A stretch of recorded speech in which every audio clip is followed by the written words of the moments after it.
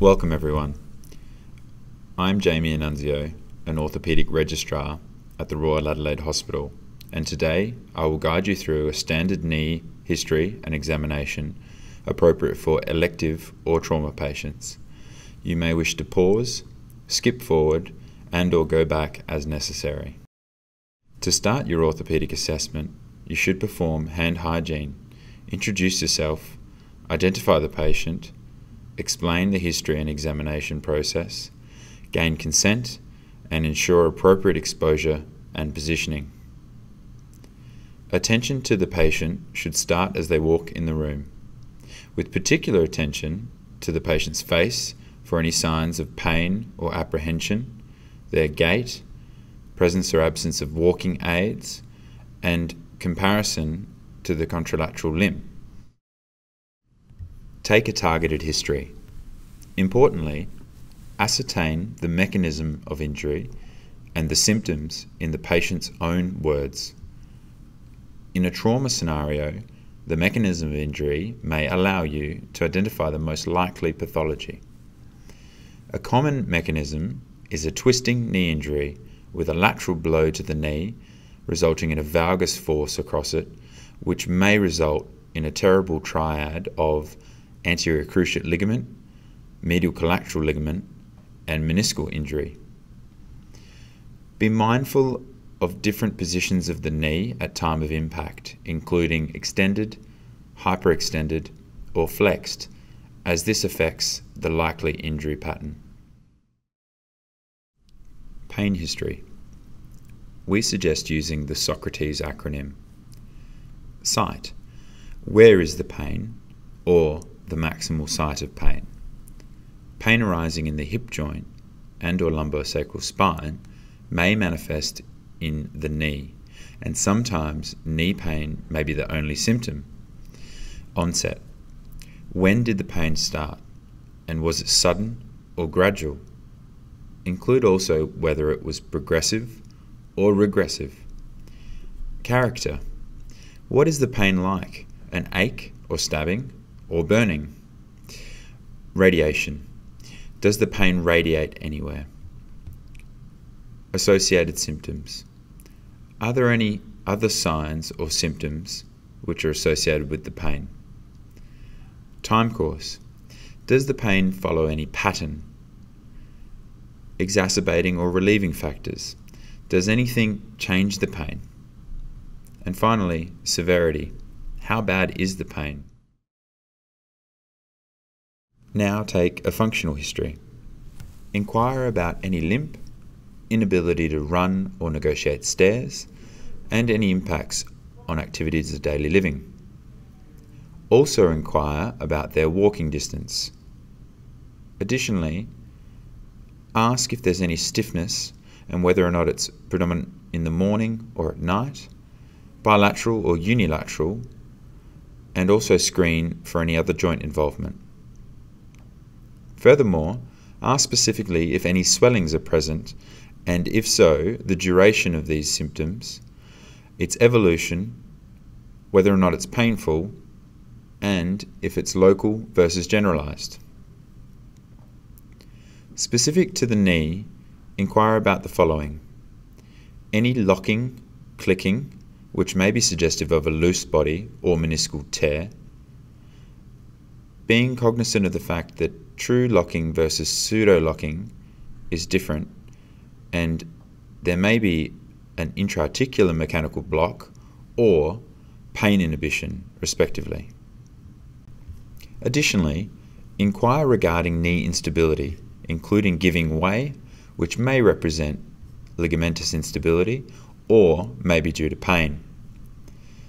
Anterior cruciate ligament injuries may occur during a twisting knee injury and manifest as giving way, particularly with difficulty with sideways movements or oblique movements.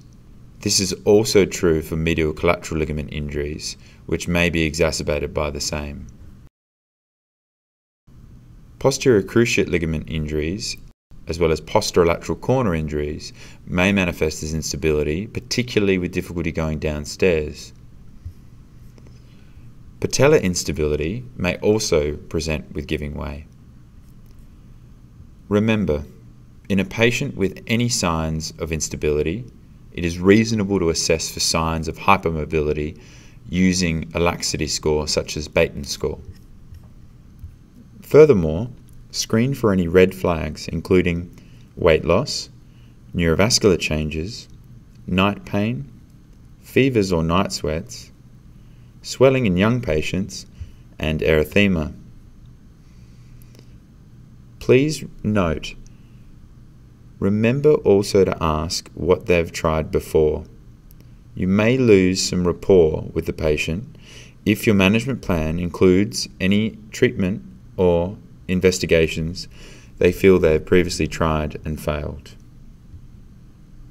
If surgery is going to be considered, it is important to take a full medical history, including smoking history, to highlight any risks of surgery and any areas which may be optimized prior to surgical intervention. Additionally, a social history is important as it plays a part in the rehabilitation and discharge planning process. For example, a patient with stairs at home to get to the bathroom, they may need alternative arrangements, and if not recognized preoperatively, this may delay their discharge planning. The musculoskeletal examination traditionally follows look, feel, move, test. Here we will start with look. Firstly, ensure adequate exposure of the required joints, in this case groin to toes. However, shorts are worn here to maintain active modesty.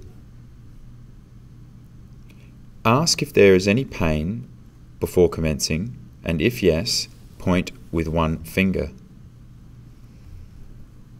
Please remember that you will lose rapport with the patient and/or examiner if you cause pain. Therefore, please modify your examination depending on the location of the patient's pain and examine this area last, always looking at the patient's face so that you can recognize apprehension and pain early and stop. This is particularly important in trauma patients, but can equally affect chronic conditions. Some special tests will, for efficiency's sake, be performed earlier than the special test section. Remember that not all tests are needed on every patient, and you should consider different tests depending on what you have found out in the history. Here we have an illustration of the anterior draw test. This would be appropriate for a patient following a twisting knee injury with giving way. However, there is no point in doing an anterior draw in a 70-year-old if you are contemplating a total knee replacement, as this would be removed during surgery. Nor is it worth exploring signs of patellofemoral OA in a traumatic case. Assess the lower limbs from front, sides, and back, initially in the standing position. Ask your patient to turn sequentially rather than you moving around them. Globally, from all views, assess posture, skin changes such as any swelling and scar, shape and symmetry, comparing to the contralateral side. From the front, comment on muscle bulk, including quadriceps, any swellings and coronal plane deformity such as genu varum or genu valgum. From the sides and back, comment on gastrocnemius, any popliteal swellings, the presence or absence of sagittal plane deformity, including any fixed flexion or genu recurvatum. From the side, ask the patient to push their knees back to determine if the fixed flexion is present or it's posture related.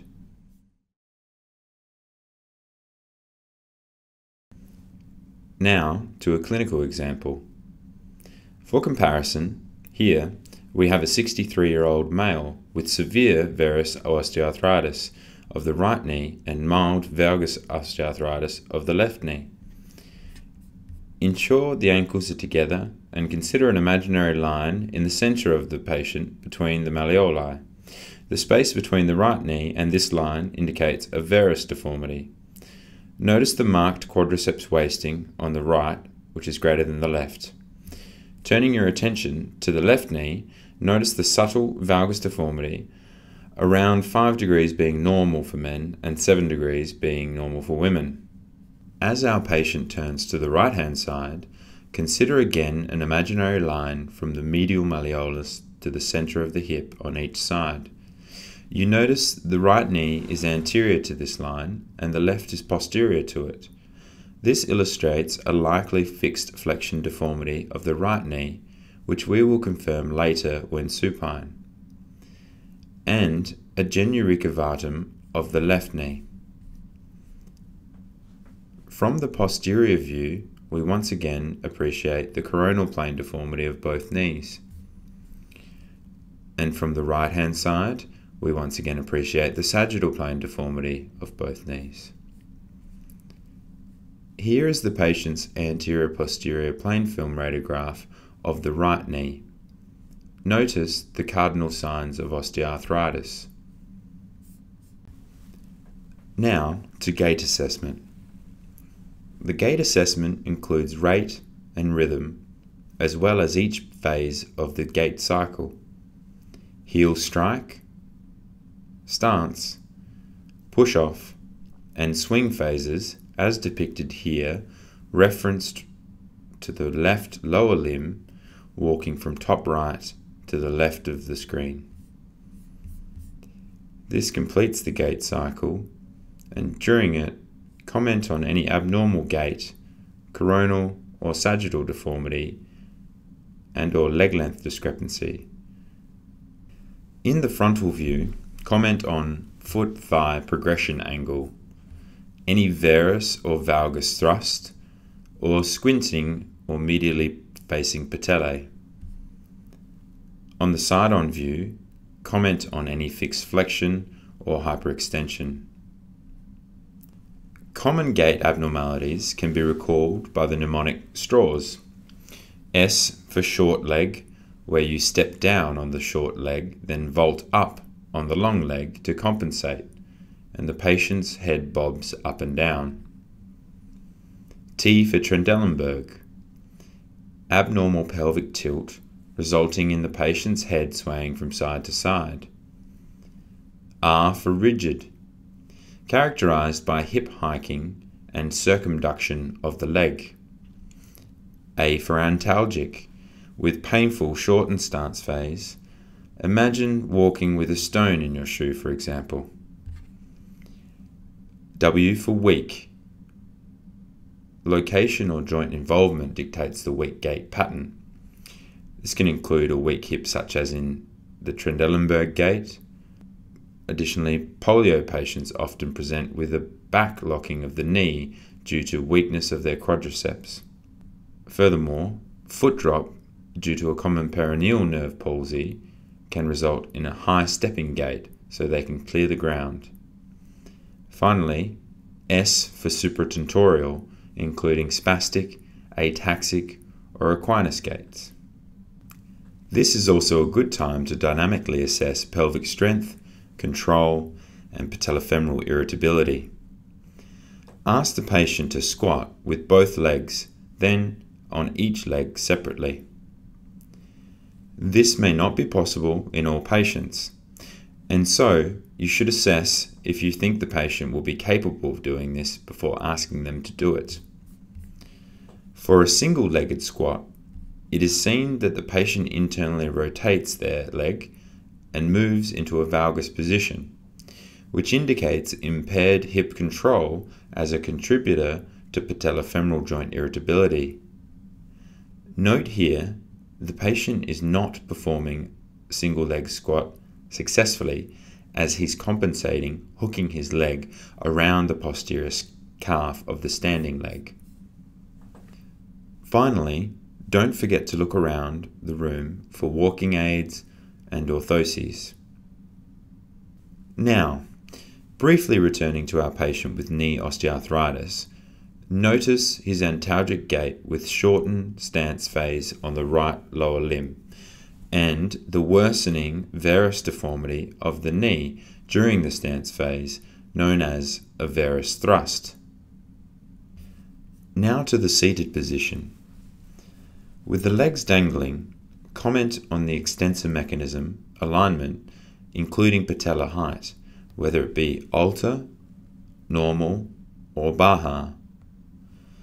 Ask the patient to straighten their knees sequentially from a flexed position to assess patella tracking, in particular J tracking, which is associated with patellofemoral joint instability. Additionally, comment on extensor mechanism integrity, including if there is any extensor lag present. Here, there is a normal alignment, and the cadaveric illustration on the right demonstrates the key components of the extensor mechanism. Now to supine. When supine, assess the quadriceps angle or Q angle, which is the angle subtended by a line drawn from anterior superior iliac spine to the center of the patella and another from the center of the patella to the tibial tubercle.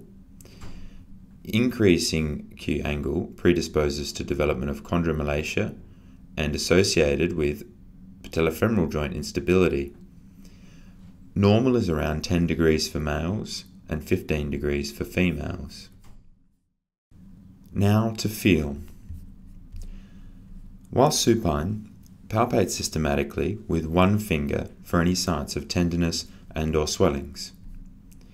Assess for clinical warmth, the fibular head for tenderness at the LCL insertion site, lateral joint margin, lateral femoral condyle for the site of LCL origin, and the iliotibial band. Furthermore, palpate the superior pole of patella and quadriceps tendon, the inferior pole of patella and the patella tendon, medial patella, including the medial patellofemoral ligament, which may be ruptured in a patellofemoral joint dislocation. Medial joint margin, the medial tibial plateau, which is the site of the medial collateral ligament insertion, and the pes anserinus, including the sartorius, gracilis, and semitendinosus tendon insertions, also known as the goose's foot, and finally the tibial tuberosity, followed by the popliteal fossa, the posterior aspect of the knee. This will allow you to assess for Baker's cyst and also palpate the popliteal pulse. Now to special tests. Perform the bulge or sweep test. Sweep from distal to proximal on the medial side to empty the medial compartment of the joint, then sweep from proximal to distal on the lateral side of the knee. Observe the ripple medially in the presence of an effusion. Furthermore, the patella tap is performed by pressing down on the suprapatellar pouch with the left hand and with the other hand tap the patella onto the femoral condyles. In a positive test, the patella can be felt striking the femur and bouncing off again. Now to move. Remember to note the approximate angles achieved for all movements, and that active movement should always be done before passive. This allows the examiner to gauge pain levels and anticipate end range of subsequent passive assessment, as well as saving time if normal. Assess active range of movement, including flexion, by asking the patient to pull their heels to their buttock, and then extension by asking the patient to drive their knees into the bed. Remember, reduced or limited as a descriptor for range of movement does not help for future examinations or to determine how limited or reduced it is. Quantify the range with a number. Assess passive range of movement, including extension, by elevating the heels from the end of the bed, as shown. Comment on any fixed flexion deformity, such as depicted here, around 15 degrees. Additionally, comment on any hyperextension or genu recurvatum, such as on the right-hand side, which here is around 10 degrees. Additionally, assess for crepitus during flexion extension of the knee to assess for patellofemoral joint degenerative changes. Now to cruciate ligamentous special tests. Please note, comparison to the contralateral side is particularly useful in informing your stability assessment by indicating their physiological normal. For anterior draw, flex the patient's knee to 90 degrees and anchor the foot by gently sitting on it. In a two-step motion, with both hands, elevate the hamstrings, grasp the upper end of tibia, and rock backwards and forwards to assess for antero-posterior glide and presence or absence of an endpoint with the anterior translation of the tibia relative to the femur. Remember, it's a two-step movement. Excessive anterior movement would indicate a positive anterior draw and denote anterior cruciate laxity. Note the posterior draw is performed in the same position, however, with posterior translation of the tibia relative to the femur. Alternatively, the anterior cruciate ligament can be assessed by the Lockman test. Flex the patient's knee to 20 degrees, with the examiner's knee supporting underneath the femur, one hand grasping the distal thigh and the other hand the proximal tibia, shifting the leg anterior relative to the femur. In a stable knee, there should be no gliding. Comment on soft, hard, or absent endpoint. In this superior view of the cadaveric specimen and a dissected flexed knee joint, the intact ACL can be seen from its origin at the medial wall of the lateral femoral condyle to its insertion onto the tibia anteriorly between the intercondylar eminences. It affords anterolateral and rotatory stability to the knee. Finally, the pivot shift test is a useful adjunct to the anterior cruciate ligament assessment. In this four-step test, the examiner elevates the leg with the knee in full extension, applies a valgus force to the joint, internally rotates the tibia, and then flexes the knee. In a patient with an ACL deficient knee, at around 30 degrees of knee flexion, the iliotibial band transitions from an extensor to a flexor of the knee and causes sudden posterior movement of the tibia known as the pivot shift, which is seen and felt as the joint is fully reduced. Please note, this test is not always possible, particularly in an unanesthetized patient. With this cadaveric specimen, the ITB can be seen sliding over the lateral femoral condyle at around 30 degrees as it transitions from an extensor to flexor. Now to the posterior cruciate ligament. Firstly, with both knees flexed, observe and palpate for tibiofemoral step-off.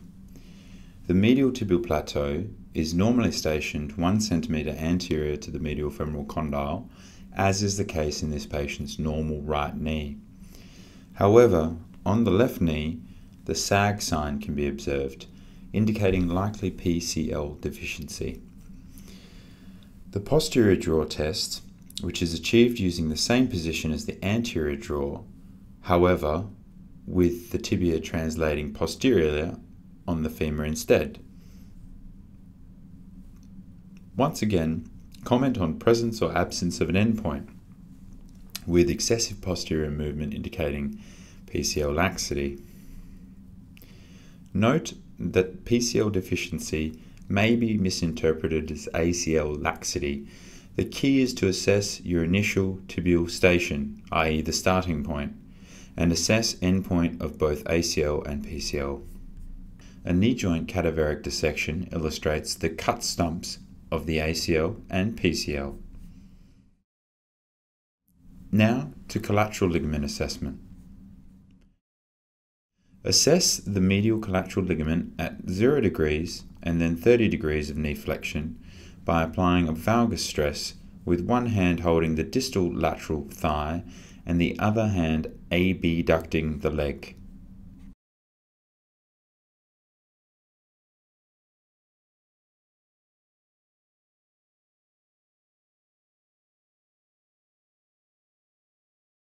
To assess the lateral collateral ligament, Apply instead a varus stress with one hand holding the distal medial thigh and the other hand adducting the leg.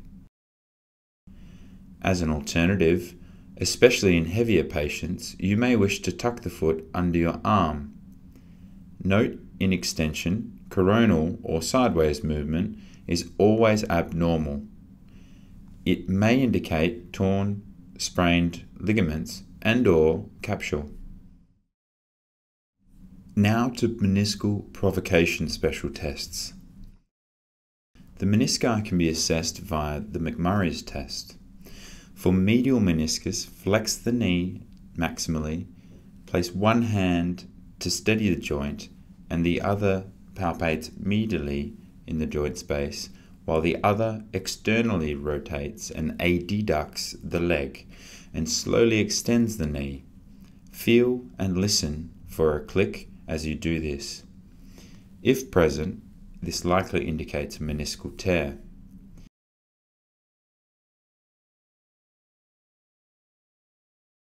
For the lateral meniscus, perform the reverse maneuver by internally rotating and abducting the leg and palpating the lateral joint margin. A cadaveric dissection of the knee is shown here on the right, including the knee joint with intact medial meniscus and intact lateral meniscus.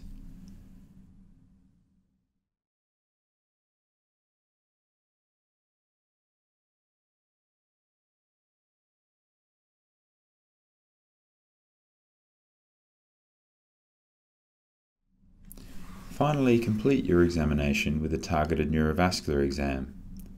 Firstly, the popliteal artery, the dorsalis pedis artery, and the posterior tibial artery. Now to sensation. The superficial peroneal nerve on the proximal dorsal aspect of the foot and distal leg. The saphenous nerve, the deep peroneal nerve between the first and second metatarsophalangeal joints distally.